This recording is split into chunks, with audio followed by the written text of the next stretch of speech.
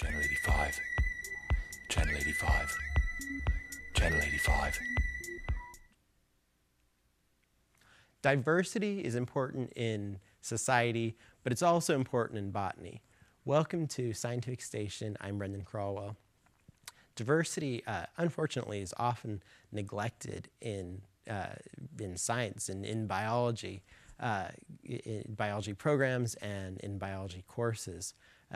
So much is focused on understanding the molecular data because we have such powerful tools and it's giving us so much information about how life works that we seem to neglect all of the other areas that people have been studying for so long.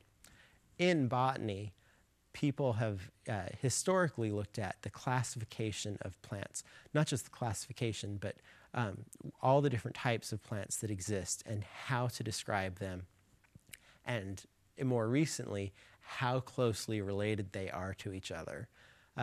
We have the flowering plants with which everyone's familiar, but other groups such as pine trees that don't have flowers, although they make seeds, and ferns, and many other groups that have different ways of reproducing themselves. These other groups are defined by having characteristics that are different from the other groups. So much molecular research lately has been focused in botany has been focused on Arabidopsis. This is the first plant to have its genetic code completely spelled out, and scientists all over the world for decades now have been teasing out what genes it has and what these genes actually do. And in more recent years, biotechnology has utilized this information to produce products that are economically viable. One part of plants that presents a big problem, though, is lignin.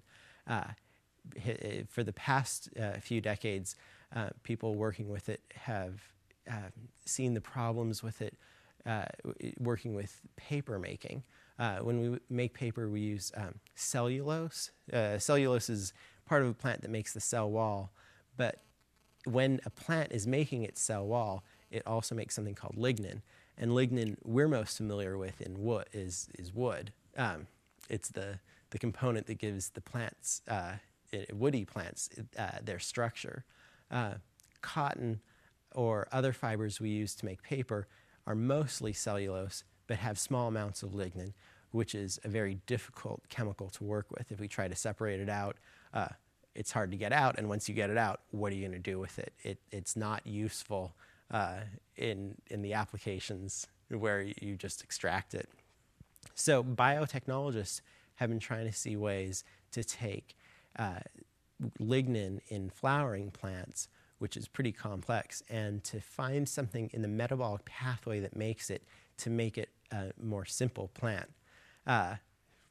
People have been focused on bioengineering for years, but that presents many problems because it's so complicated. So recently, scientists looked at other lineages of plants. There's a lineage called the Lycophita.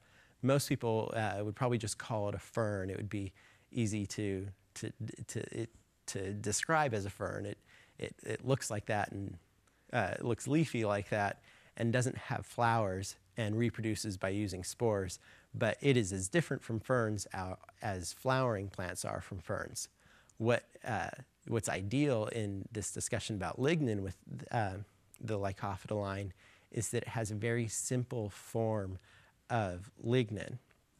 And the scientists who were recently looking at it compared the metabolic pathway that constructs the lignin in the Lycophita to the lignin in flowering plants. Most of the materials we use commercially are derived from flowering plants. So figuring out a way to manipulate that would concern us most economically. And the scientists found that the pathway in the Lycophita is a portion, it just describes the initial stages of the metabolic pathway that determines and makes the lignin in the flowering plants.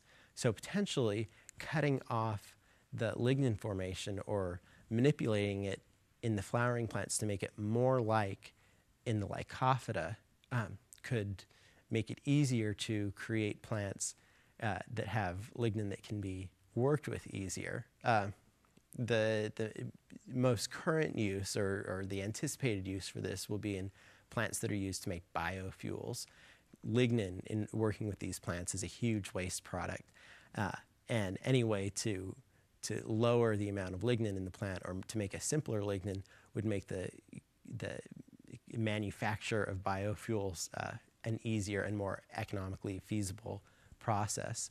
So looking at the Lycophyta, it may be possible to transfer that metabolic pathway into the flowering plants and help us in our search for biofuels. For more information, visit scientificstation.com.